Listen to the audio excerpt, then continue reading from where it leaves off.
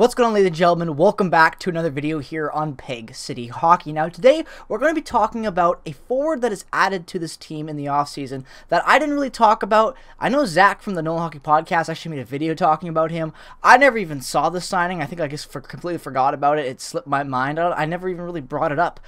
But nonetheless, there has been a player that has been really catching everyone's eyes at training camp and to start the first two games of preseason, and that is Saku Mäenalanen.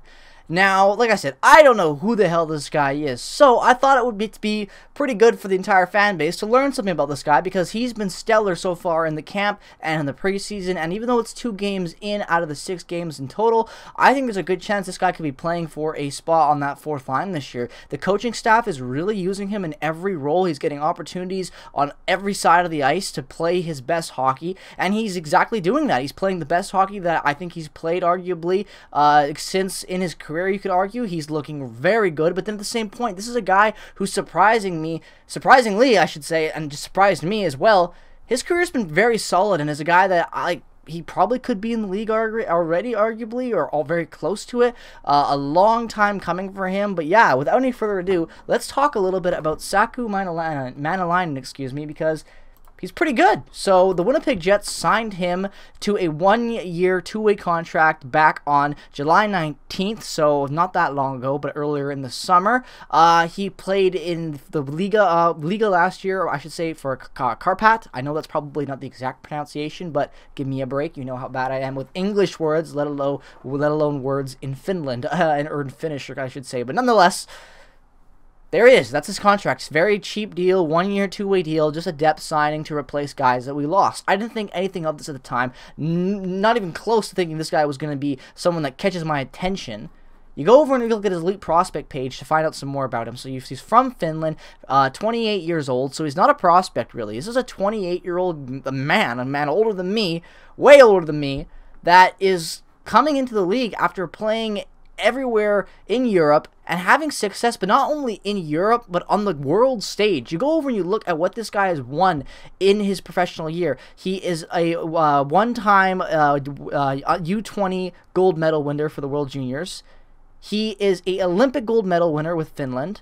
He won the World Championship for the gold medal. He's got a silver medal in the World Championship, and he's a 3-time Liga champion. This is a guy that's won everywhere. The Olympics, the World Juniors, in Liga, and he's just been solid. Like, his numbers are great. A 6'4", 200 pounds, just over 200 pounds, left shot, center, left winger, can really do everything that you need to, on a modern-day NHLer. And his stats speak for himself. You just look at these stats, and every year he's played professional hockey, he's worked on different elements of his game and has gotten better. And I would argue that this is the year you're finally starting to see him put all this experience into a final complete package, and it's been really effective so far early on in preseason and in training camp, and it's just really surprising me that a guy like this, 28 years old, with only 34 games of NHL hockey, technically 65 games of North American hockey, that is it, and this guy's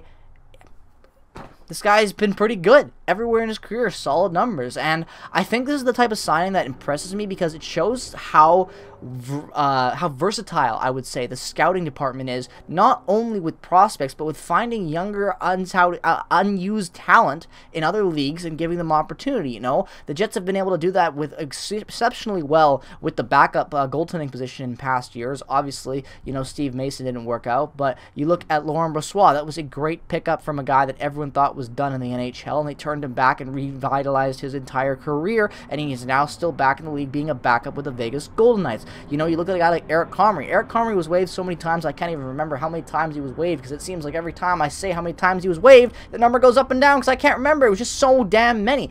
They turned him into a consistent NHL goaltender, a stable one, and now he's got a home in Buffalo on a nice contract. The Jets have been able to take these guys that are undervalued and turn them into good players. We've seen in the past with a guy like Brendan Tanev as well. Undrafted, bang. Becomes one of the faces of the franchise in Seattle, a hard-working energy player who's a good goal scorer and is just good all around on the ice, doing things and being a pest, and undrafted. This is a guy that I could see, obviously not getting to that, you know, level of Brendan Tanev, but it's just good to see the Jets finding young talent, even though he's not that young at 28 years old. He's just a weird case, and it makes me like him even more. This is a 28-year-old man that has played 34 games in the NHL his entire career, 31 in the AHL, spent time in Liga, in the KHL, doing his thing, playing in world tournaments, and just being solid. Look at last year's number with Karpat in Liga, 47 games played, 13 goals, 28 assists, 41 points, with 1 goal and 7 games played in the playoffs, you know. That's not bad. The year prior to that, he had 12 points in 38 games. The year before that, again, lower positioning and stuff like that, not playing the most, but he just got better everywhere he went. The year before he went to the NHL with Karpat, again, he had 46 points. Then he gets an opportunity with the Carolina Hurricanes, plays in 34 games, puts up 8 points. Decent stats. Draws into 9 playoff games for Carolina as well.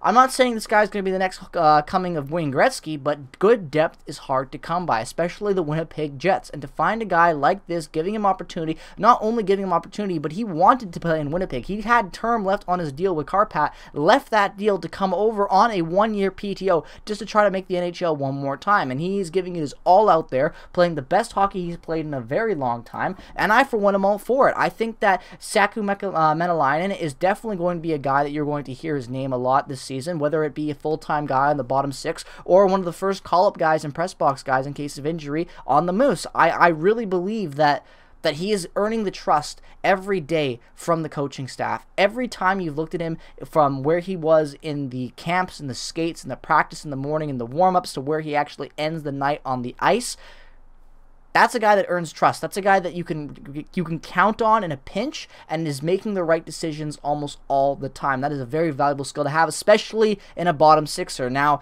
I could be overhyping him, but I didn't know anything about this guy. So it's just exciting to me to see a guy come out of nowhere with no expectations and play pretty well to start the preseason. So anytime that happens, I'm going to be happy, and I bet a lot of you are too. So let me know what your thoughts are on Saku Mäenalanen, and if you expect to see him make the full-time Winnipeg Jets for this season. I don't know if I do yet. There's going to be a lot of competition down there. I think Mikey Eyssimont as well could make a push for that role as well. Hell, if Daniel Jorgensen keeps it up, that would shock me, but you never know. Let me know what your thoughts are down in the comment section below. As always, make sure to follow me on Twitter, Instagram. Check out all the other affiliated links down in the description below. Have a great rest of your day. Peace, love, and positivity. As always, go Jets, go! And I will see you guys in the next one. Take care. Thanks for watching.